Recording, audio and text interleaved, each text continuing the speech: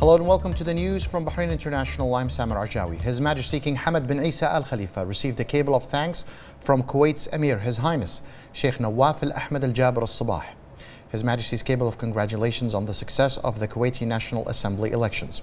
His Highness Sheikh Nawaf expressed sincere thanks and appreciation for His Majesty's noble sentiments and sincere wishes. The Kuwaiti Emir stressed that His Majesty's generous initiative and fraternal communication embody the strong historical ties between Kuwait and Bahrain. He wished His Majesty steady health and well-being and Bahrain further progress and prosperity under his wise leadership. His Royal Highness the Crown Prince and Prime Minister Prince Salman bin Hamad Al Khalifa received a cable of thanks from the Emir of Kuwait, His Highness Sheikh Nawaf Al Ahmed Al Jaber Al Sabah, in reply to His Royal Highness's congratulations on the success of the Kuwaiti parliamentary elections. His Highness Sheikh Nawaf expressed thanks and appreciation for His Royal Highness Prince Salman's noble sentiments and sincere wishes, and wished him good health and Bahrain further progress and prosperity under the leadership of His Majesty King Hamad bin Isa Al Khalifa. The first joint meeting between the legislative and executive authorities held virtually discussed the draft budget law for the fiscal years 2021-2022, which comes in conjunction with the Decree 70 for the year 2020. The meeting was chaired by the Speaker of the Representative Council, Fawziya Zainal, and was attended by the head of the Shura Council, Ali Saleh As-Saleh, the Deputy Prime Minister and Chairman of the Ministerial Committee for Financial and Economic Affairs and Fiscal Balance, the Minister of Finance and National Economy, Sheikh Salman bin Khalifa Al Khalifa, the Shura Council and Representative Council Affairs Minister Ghanem Al Bu'anain, along with the Deputy Chairman of both councils, the chairpersons of the members of the Committee on Financial and Economic Affairs of both councils. During the meeting, the Deputy Premier affirmed the government's keenness on the spirit of cooperation while discussing the budget, enabling the committees of the two councils to report their conclusions on the draft law, adding that the government's representatives would be present to respond to all queries in a clear and transparent manner. The Deputy Premier said that citizens and the government's sustainable services to them remain to be among the key elements of preparing the budget, which reflects the keenness of the legislative and executive authorities on the interests of the citizens, including education, healthcare, social services, housing, and aid to those in need. In a special statement to the news center, the Minister of Health, Faiqa As-Saleh, indicated that the Pfizer vaccine is expected to arrive in the Kingdom of Bahrain before the end of the month, and that the National Committee for Vaccination is extensively working on ensuring the safety of these vaccines. In her speech, the Minister of Health confirmed that there are special equipment for transporting vaccines to the Kingdom in a safe manner, in addition to special specifications and conditions for their storage and preservation. Minister As-Saleh affirmed that the Kingdom of Bahrain is keen on ensuring the safety of the vaccine and that there will be no complications based on the Kingdom's concern for the safety of its citizens and residents. The President of the Asian Football Confederation, AFC, and FIFA Vice President Sheikh Salman bin Ibrahim Al Khalifa chaired the Asian Federation, the Asian Federation's 30th General Assembly meeting held virtually for the first time in the Federation's history.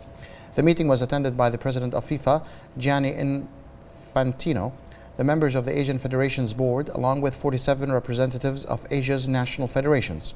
Sheikh Salman affirmed that the spirit of solidarity and unity established a strong foundation for joint work over the last 7 years, which, he said, assisted the Asian Federation in facing the effects of the corona pandemic.